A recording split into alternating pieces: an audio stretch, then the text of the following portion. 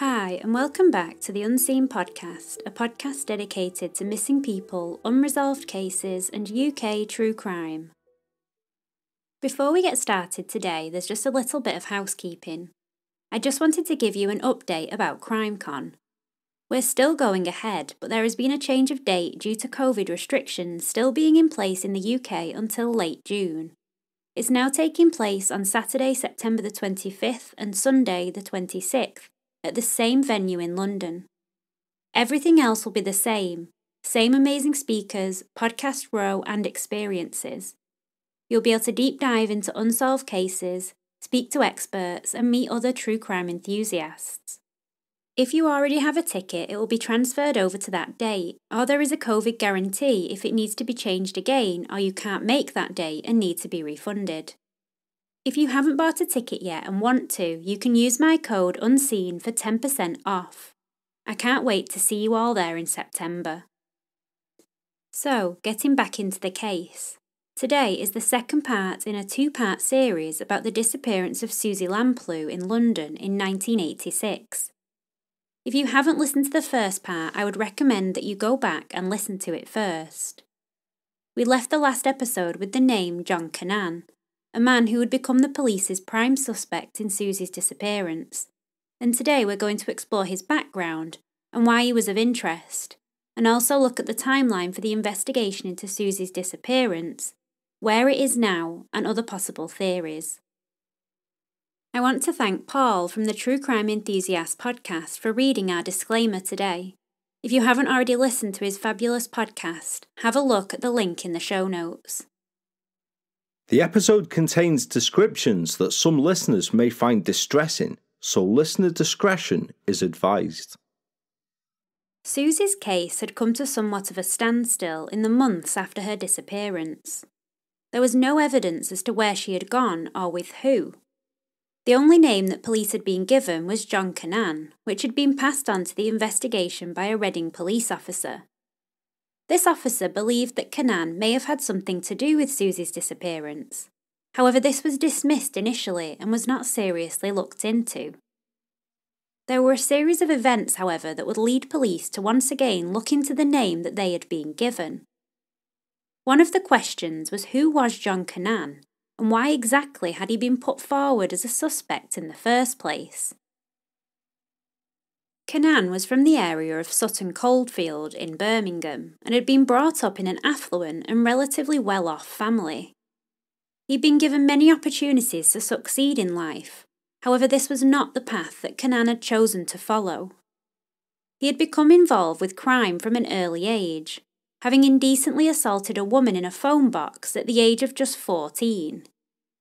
His record with police continued into violent crime, when in March 1981 he committed an awful rape at knife point of a woman who worked in a knitwear shop in Sutton Coldfield. The terrible thing about this crime is that the woman had been in the shop with her 17-month-old baby, and Cannan had threatened the baby before assaulting the mother, despite her desperate pleas that she was pregnant. This was a chilling crime and one that firmly planted Cannan on the police's radar. He was apprehended for the rape, convicted and sent to prison. He had also had problems in his personal life. Despite getting married, it didn't last, and he continued to have relationships with other women after leaving the marriage. These women also reported assault and violent behaviour. This record was a large reason behind why he had been suggested as a possible suspect in Suzy's disappearance and possible murder. His violent background appeared to fit with the type of offender that would have committed this crime. There was also another reason why he had been put in the frame. Cannan served his sentence for the rape in Sutton Coldfield and was released from prison in 1986, into a prison hostel in West London. While at the hostel, he was allowed day release to attend a job at a props company in the area. Crucially, Cannan was released from this hostel on the 25th of July, just 3 days before Suzy went missing. Not only did it appear that Cannan had a violent background, but he was also in the area at the time that Suzy disappeared. The fact that the investigation dismissed him was a source of conflict for many of the officers involved, and it would become an even more important line of inquiry when police found out about his later crime. Shirley Banks was from the Clifton area of Bristol and worked as a manageress at a textile factory. In 1987, Shirley was 29 years old and had got married in September of that year to her husband Richard. Unfortunately, the marriage would be cut short when on October the 8th, Shirley disappeared. The day had started out like any other, and that evening Shirley went to Broadmead Shopping Centre in Bristol city centre for some late-night shopping. She went into Topshop and bought a blue and white patterned dress, before bumping into some friends from work in the shopping centre at around 7:45 p.m. She had arranged to meet her husband for a drink that night, however she didn't turn up. Richard was concerned about this and checked with the bar staff at the pub, but nobody had seen her. He went back home to check she wasn't still there, however she wasn't there either.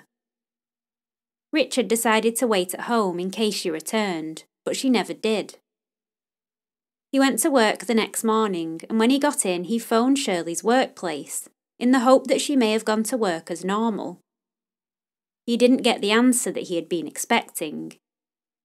He was told that Shirley had rang up before 9 o'clock that morning and told them that she had a stomach upset and wouldn't be in that day.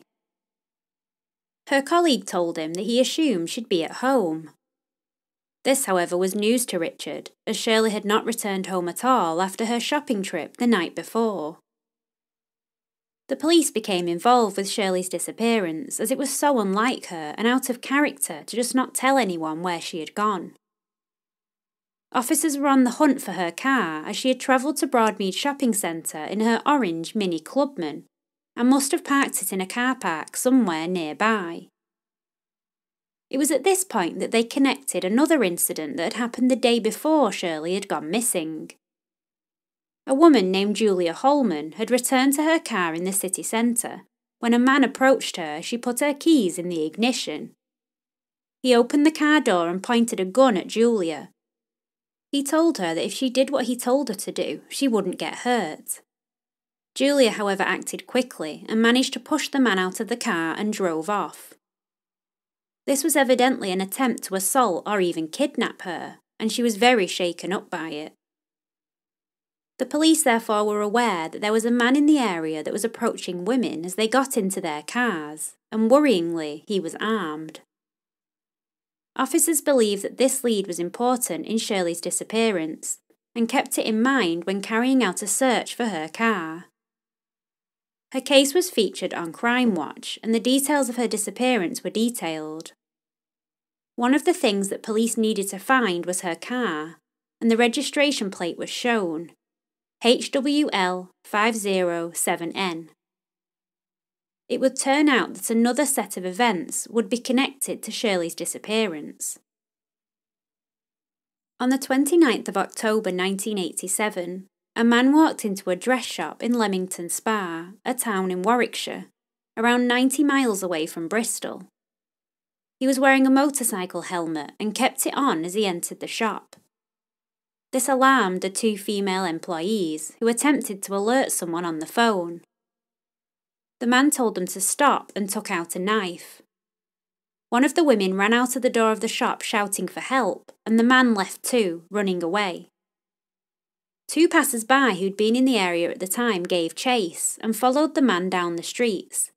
He ducked into several back streets and disappeared behind the church. One of the passers-by flagged down a man who had a car phone and asked him to ring the police. Officers came out and they, along with the two passers-by, looked around the area in the car, however couldn't initially see the suspect. They did find a bag at the back of the church which contained a motorcycle helmet and a knife. The bag had blood on it and indicated that the suspect may have cut himself on the knife. As they emerged from finding this evidence, they spotted the suspect walking casually down the street, wearing just a shirt, jumper and trousers, and had his hand in his pocket. Officers approached him and asked him to take his hand out so they could see it, and when he did, it was covered in blood. This was their suspect. He was arrested and his identity finally found. It was John Cannan. When Cannan presented the items from his pockets, he had a set of keys which were found to belong to a black BMW car that had been parked near the dress shop. There was a trail of blood found in a nearby garage, which led them to the toilets. When police lifted the lid on the cistern of the toilet, there was some rope that had been hidden in there. This rope matched the rope that had been found in the glove compartment of the BMW, along with an imitation gun. When the car was forensically searched, they also found other suspicious items like handcuffs and a briefcase that had been left in there. This briefcase contained a huge piece of evidence, not in the attack at the dress shop that had just happened, but in the disappearance of Shirley Banks. Cannan had in his possession the tax disc from her Mini Clubman. This was the first breakthrough in Shirley's case. However, it would not be the last. Shortly afterwards, police discovered Shirley's car in a lock-up garage just over the Clifton Suspension Bridge in Bristol. The garage was located at a block of flats called Foy House, which was where John Cannan lived. It had been repainted blue, and its registration number had been changed to SLP 386S. This clearly indicated to police that some harm had come to Shirley and that Cannan knew exactly what had happened to her. They had found their first concrete lead in Shirley's disappearance and their prime suspect. However, they had not found her. Where was Shirley? Following tips that had come in, they began searches in 15 wooded areas, and 11 underwater searches were also carried out to try and find her. Helicopters were dispatched to help with aerial views of the areas. Cannan insisted that he had nothing to do with Banks's disappearance, telling the police that he had got the car from a Bristol motor auction and that a man called Philip Hodgson or Hodgkinson had bought it and put it in its garage. Police would later say, however, that Cannan asked a policeman where the car auction was, proving that he had no real knowledge of it. Through further investigation, it was believed that Shirley had been kept at Cannan's flat at Foy House, as a woman from that address phoned for a taxi the day after she disappeared. This was dismissed by Cannan when the taxi driver knocked on the door. It was believed that Shirley may have managed to get access to the phone to ring someone for help to get out of there.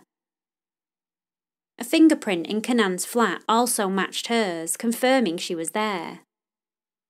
Neighbours also saw him cleaning his car vigorously, and he asked to borrow someone's hoover. Despite the fact that Cannan still hadn't told the police where Shirley's body was, a member of the public discovered a female body at Dead Woman's Ditch in the Quantock Hills in Somerset, just 48 miles from Bristol. It was found to be Shirley. She had been beaten around the head, and forensic investigators found jewellery and buttons from her dress that had been ripped off at the scene. Cannan continued to protest his innocence. However, he couldn't get round the large amount of evidence that had been presented, and he was convicted of her murder in April 1989. This was such a sad end to Shirley's story. However, it was just the beginning of the rumours of a link to Suzy Lamplug's case. Newspapers at the time reported on the possible connection between the two, stating that Cannan was in the area at the time of her disappearance and that he had the means and motive to carry it out. During the time of Shirley Banks' investigation, however, police officers confirmed that they didn't have any evidence to suggest that Cannan had been involved. Suzy's parents, however, were convinced by the connection, and Diana, her mother, followed up on leads involving Cannan herself. It's reported that officers did speak to him in relation to Suzy's case in 1989. However, this was to try and eliminate him from inquiries, rather than prove the connection. He was also interviewed in relation to the case in 1990, and confirmed that he had resprayed Shirley's car and changed the registration plate. He allegedly told police that he knew the man who'd owned the car before him had murdered Shirley, and also Suzy.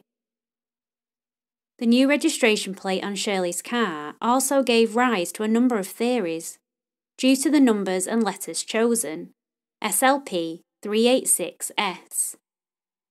People speculated if SLP could have stood for Suzy Lamplugh and the 86, the year that she went missing. Some people believed that he'd left a clue in this choice of plate. His comment about the owner of the car being the killer was later recanted. The suspicion continued to swirl around Canaan, but with little evidence to go on, the hunt for Suzy went on with other methods of investigation. Witnesses were re-interviewed and more appeals were issued in the hope that someone would come forward with information. Unfortunately, they didn't seem to get any closer to finding Suzy, and no other suspects were found. Sex offenders in the area were checked and interviewed, but police did not appear to find anyone connected to her. Years went by with little progress made, and despite some indications that a suspect may have been found, there wasn't any evidence and no other suspects had been tracked down either.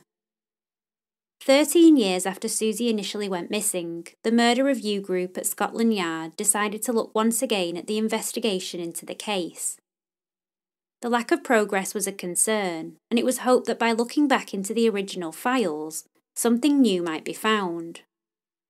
It was discovered, however, that there were major flaws in the 1986 investigation, and this made the police worried. They were particularly disturbed by the lack of interest that Malcolm Hackett had had in John Canaan from the outset, and it was decided that Suzy's case would be reinvestigated fully from the beginning. This review led to a reinvestigation starting in 2000, led by Jim Dickey. The reinvestigation was to start at the beginning and try and perhaps pick up on things that had been missed over the years.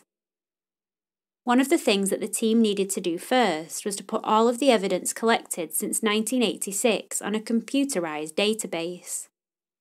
There were reportedly around 26,000 index cards of information in Suzy's case, and all of this had to be put in one central database. One of the things that had been noted was that some evidence was incomplete and other pieces of information were simply missing. Getting to the bottom of all the information that they had was key to a good second look at the case. Another avenue that police could now investigate was the new importance that was given to DNA in cold cases. Jim Dickey and his team set about forging a new relationship with the Lamplugh family, and took DNA samples from them in order to produce a DNA profile for Suzy. This profile was then used to compare to any unidentified Jane Does that had been found, and to check against any that had been found in the past.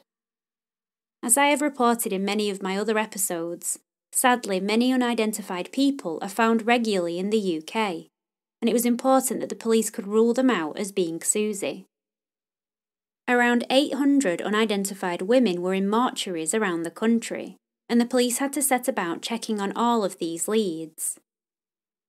The fact that so many unidentified people go many years or even forever without being identified is such a tragedy, and something that is often overlooked in missing person cases. These leads were looked into, and Suzy's family were asked regularly to eliminate these women as Suzy. This was clearly an awful situation for them, however at least they were finally getting somewhere with the investigation. An extensive search of the database, however, didn't produce a match to Suzy. It would appear that she was not one of these nameless people, and the family continued to hope that she would be eventually found. One of the important new steps in the investigation was to appeal for further witnesses to Suzy's disappearance on that day in 1986. Despite the 14-year gap between the crime and the reinvestigation, the police did find witnesses who could help them. One of the witnesses had seen a man standing looking in the window of Sturgis & Sons the day before Suzy went missing. Crucially, Suzy's desk sat in the window of the estate agency, and this sighting could have been important.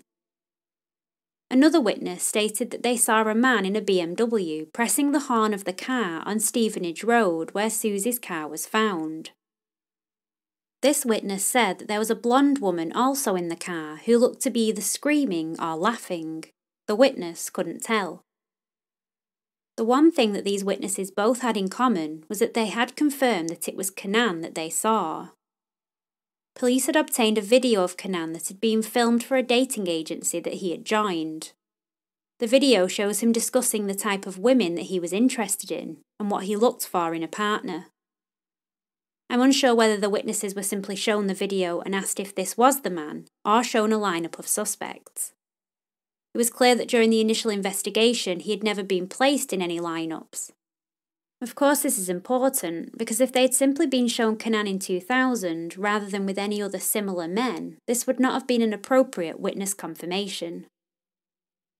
For our police, however, it was another piece of evidence that he had been in the area at the time of Suzy's disappearance, and possibly in the car with her. In December 2000, police officially made Kenan a suspect in the investigation. He, however, explained that he had an alibi for the day that Suzy went missing. He stated that he was in Birmingham that day, chatting up a sales assistant. When police revisited this alibi, the sales assistant reportedly said that she had spoken to Kenan and confirmed this. However, there was some confusion about which day this was.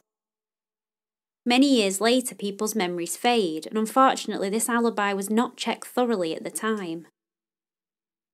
In 2002, police sent all of the evidence that they had collected in this reinvestigation to the Crown Prosecution Service.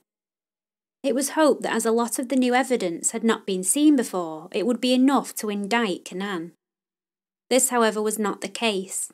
It was found that there was not enough evidence to link Suzy's disappearance to Kenan. As they had also not found her body, there was not enough to suggest that he was involved.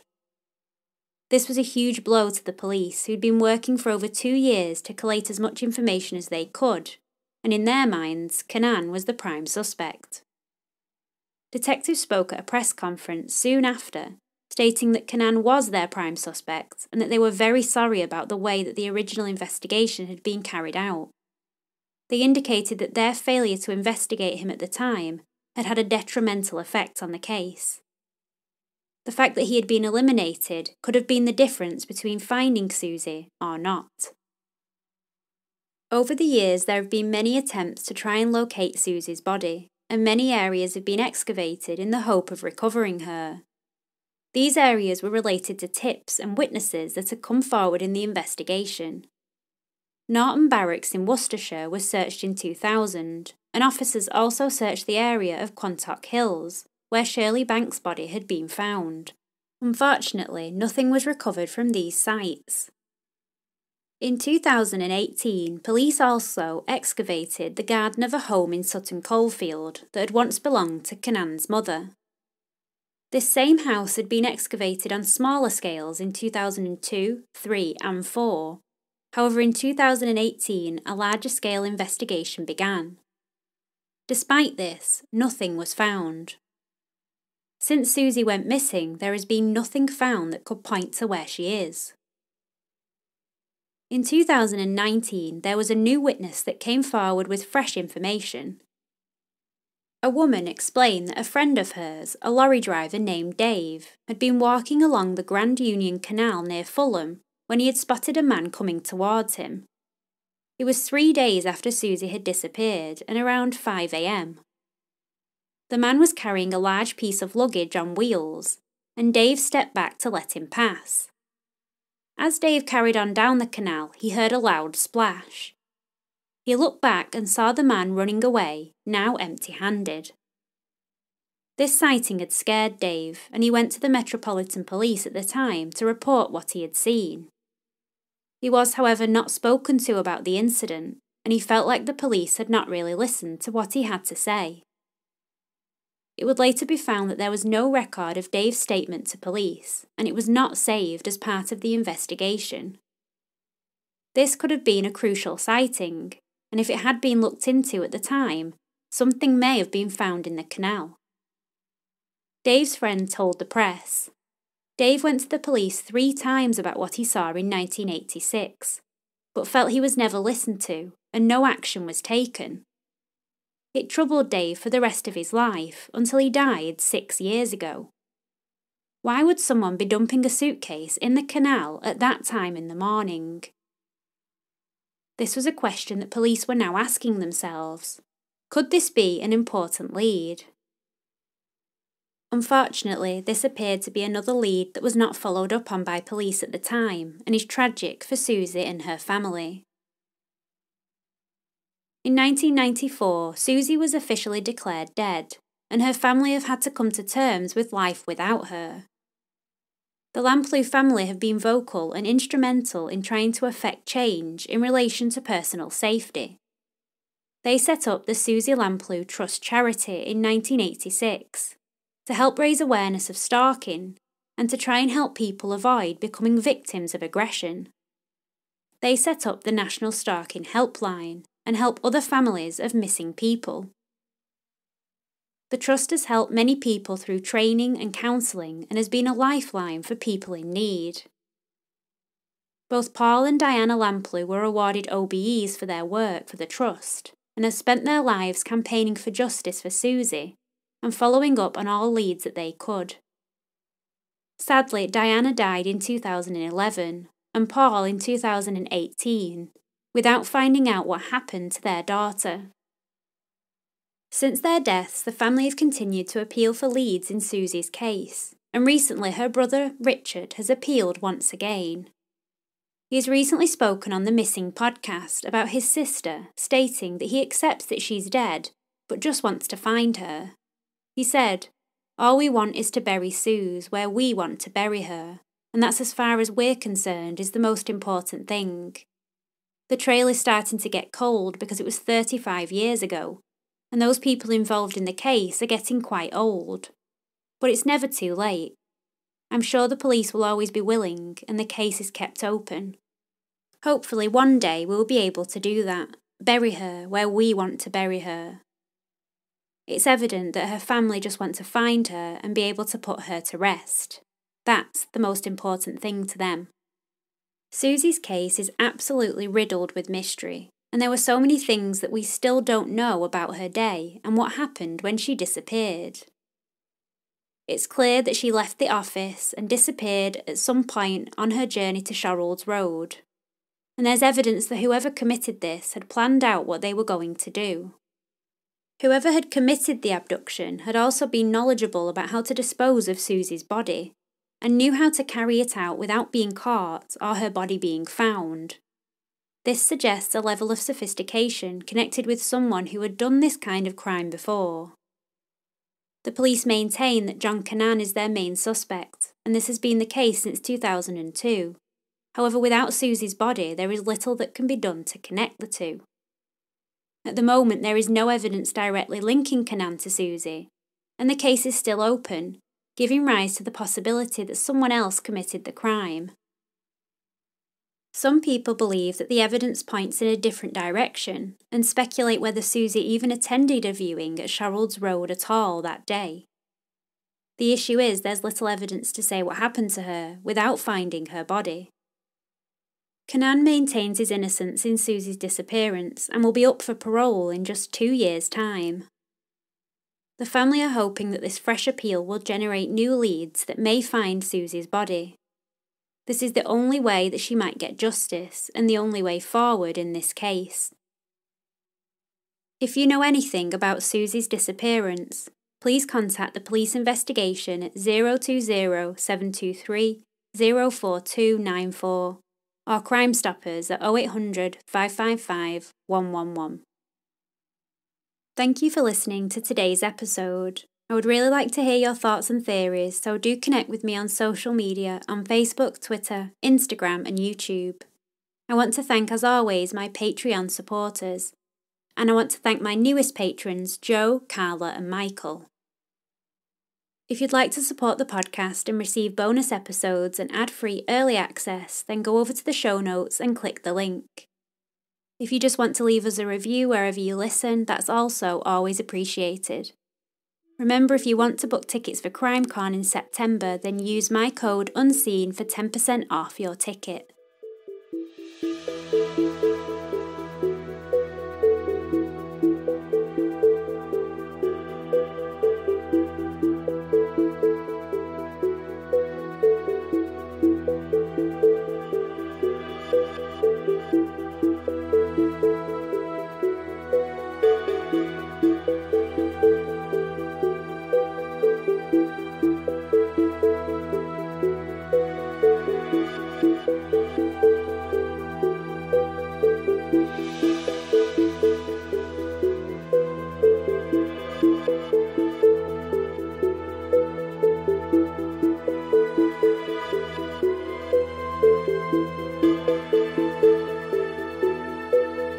you.